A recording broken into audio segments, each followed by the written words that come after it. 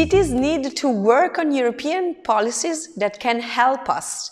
The Food 2030 strategy, the EU Child Guarantee, and reactivating also the work on the Farm to Fork.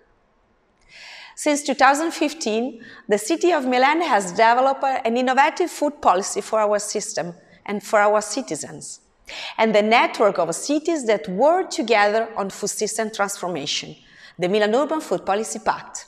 In 10 years, we have innovated our Milan School Meals program through public procurement actions to buy local food, increasing organic procurement, reducing food waste, changing children's food habits, and reducing the environmental impact of canteens. This is how we work in Milan, and this is the change we see in the cities that, like us, work on sustainable urban food policies.